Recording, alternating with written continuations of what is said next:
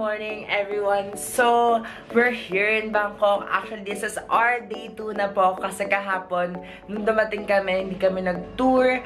Nag-shopping lang kami dun sa Platinum Mall and then dun sa night market nearby dito sa hotel namin kasi sobrang accessible ng hotel namin. So, ayan, we stayed here at First House Hotel. So, room tour ko kayo in 3, 2, 1. So, yun guys, pagpasok nyo, ayan, CR agad. Actually, ayan, meron ditong parang lagay ng mga camera root na mga abubot, mga damit. Tapos may ref.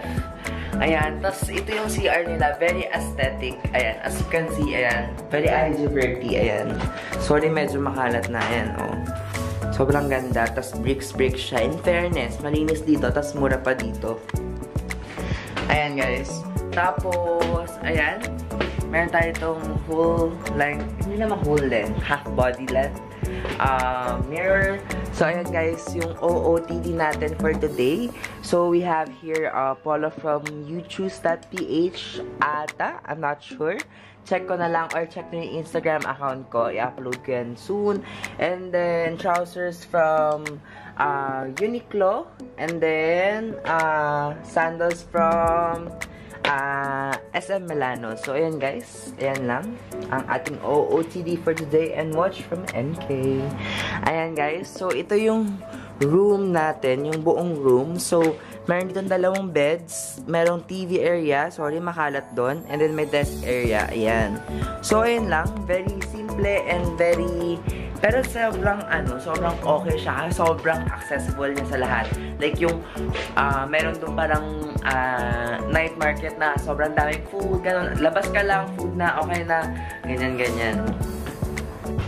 So guys, ayun na nga. Mamaya magtutour tayo in a while. So magtutour tayo sa, alam ko sa may Buddha tsaka sa Grand Palace, yung city tour yata dito.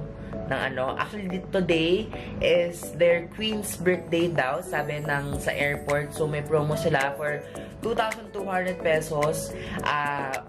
Ano na yun? 10 persons private tour with tickets na. Sobrang mura. Kasi parang, sa research ko alam ko na sa 800 to 1,000 baht per person. Pero ngayon, pumapatak siya ng parang 220 baht per person lang. Sobrang mura, diba guys?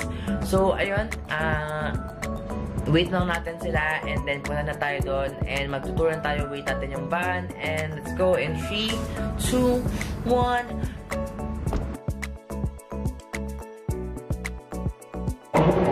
So guys, we're now here at the Golden Buddha image. So, ayan yung temple niya. Sobrang ganda. So, loob kasi hindi pwede mag-vlog kasi parang sobrang secret sa kanila yon. And then, parang no videos allowed. Oh, no videos allowed. Just pictures. Sobrang strict nila dito. And kailangan magtanggal ng shoes and all. Ayan yung temple niya. Oh, sobrang ganda. Tapos, ayan yung king nila dito. Ayan.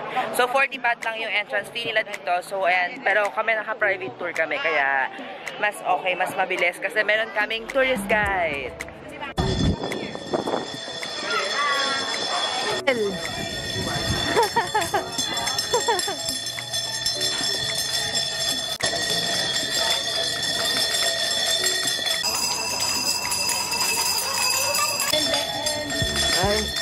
bilis naman. Painting eh. Kagwapo mo daw doon. Pineapple! No! Hi! She knows only.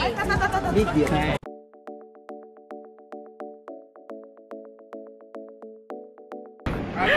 So guys, kapag daw tatawag kayo dito, Lot Noy, a little discount. Lot Yoyo, kailangan big discount. So guys, ano gusto nyo? I'm gonna hold. Lot Yoyo!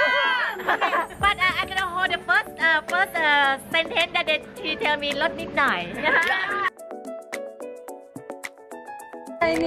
So guys, andito kami sa reclining Buddha. So ang entrance dito ay 200 baht. Ayan. So yan. With free. With free. Ano yan? Ganito, palda. Ayan. Oh. So guys, ito, yung mga ganito, parang siyang mini temple. Meron daw mga ashes dyan. So parang cremate sila tapos dyan. Parang yan yung mausoleo or ano nila. So yan. Sobrang ang ganda. Grabe.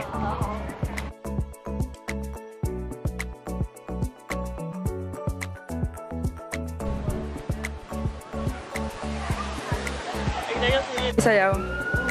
Lagang Pilipinas. Lagang Pilipinas. Oh my God. Oh my God. Oh my God. So guys, this is the reclining. Oh my God, hindi ko makita. Ulo ko lang naman. Ayan.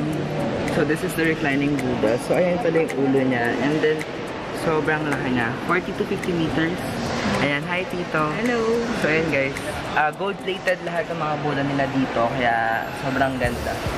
So guys, ayan yung isang angulo. Ayan yung ulo niya. Sobrang laki niya kasi. Ayan hanggang doon. So sobrang laki niya. 40 meters yung haba niya. Tapos 50 meters yung taas niya. Sobrang ganda. Tapos gold-plated siya guys. Kaya sobrang awesome niya. Sobrang pawis.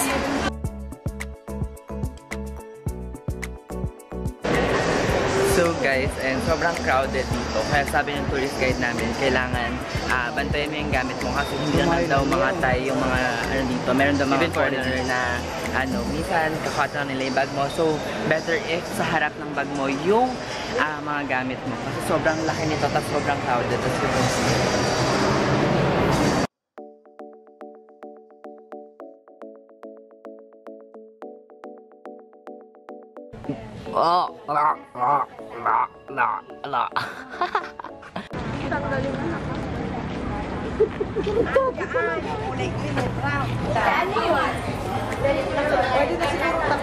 So guys, we're now here at the elephant park or farm. Ayan ang hina. Ayan.